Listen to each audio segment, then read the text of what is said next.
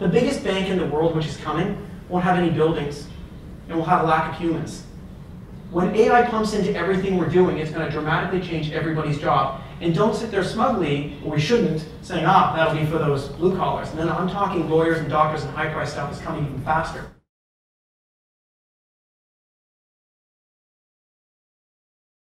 It was this kind of drive to survive innately, I think, in me and medical technology combined that kind of got me to kind of who I was and where I got to. It was just, everything I ever got in my life was just pure fight and pure drive. There wasn't any luck towards it. It was more like the harder I worked, the luckier I got. What I learned in business was that, there was never a time, there was never a contract, there was never one thing that made us great or really big. There was just these very small little bullets, and there was never one big cannonball. Moments in business and success will never come to you, or often not come to you, in big, big wins. Often, some of you are starting companies, and if you could just sign AT&T or you just sign this big client, it's all going to be a panacea of goodness. That's not true. Success is very, very small things. You hired a great employee. You did this. You made a little bit of revenue. Very small steps make success. Doing one thing well has been, I think, one of the things I tell entrepreneurs the most. The facts are, so many entrepreneurs start businesses and they like to do things all over the place. They say, look at how amazing this is, and then they say, and I got something else. That never really works well.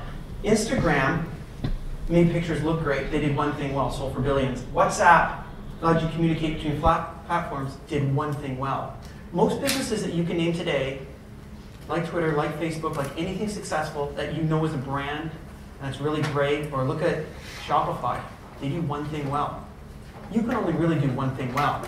And so if you're maniacally focused on doing one thing well, you'll probably do great. When I see entrepreneurs trying to do 5 things well, they don't actually do well.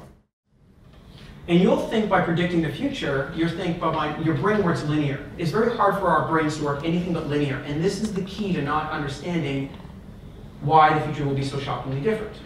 It's because by 2023, by Moore's law, that $1,000 device, that iPhone, will be smarter than a human brain.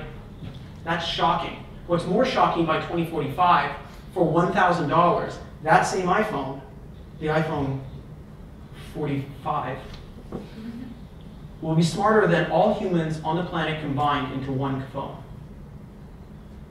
That's a very profound thing that we're going to have to deal with.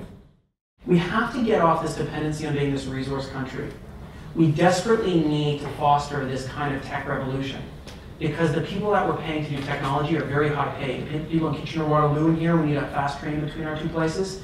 We desperately need to make it so an arts degree is $3,000 a year, but an engineering is $11,000. We actually need to switch that very quickly.